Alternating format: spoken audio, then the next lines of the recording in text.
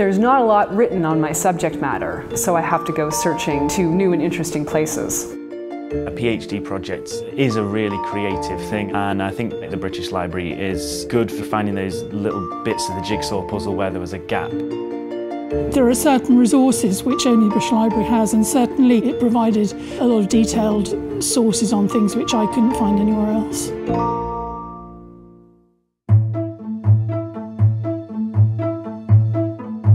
I'm looking at 18 specific films and analyzing them and seeing how these new films are representative both of their Spanish culture and also what international influences can be seen. It's very important to me to be able to access books and articles on a huge number of subjects in the most convenient way possible, which is why I love coming to the British Library. I kind of found myself coming here more and more as I got deeper into my PhD. I was trying to research the artistic landscape of the capital of Crete during the Venetian period. There were the maps, there were the plans, there were the views. They all kind of wove together to create a picture of what the lost city was like.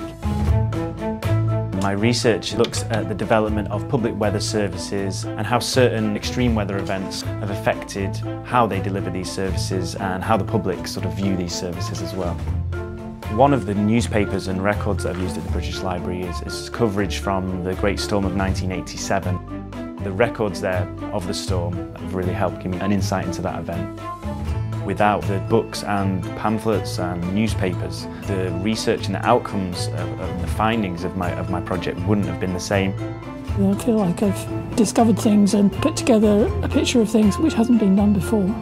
I could basically say I could not write my thesis without having this library. It would have taken me twice as long. The British Library is going to just continue to be a central resource for me.